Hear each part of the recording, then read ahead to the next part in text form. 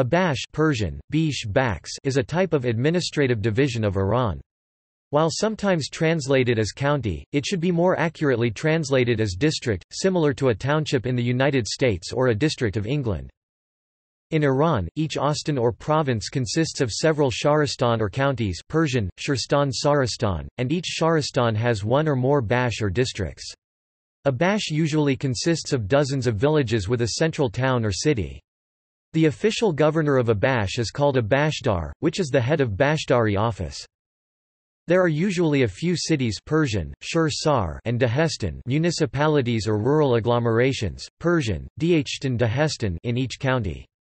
Dehestans are a collection of a number of villages and their surrounding lands. One of the cities of the county is appointed as the capital of each county. To better understand such subdivisions, the following table may be helpful. Assume that province P is divided into two counties, A and B. County A has 3 districts, Central, X, and Y. The Central District is the district that contains City M, the capital of the county.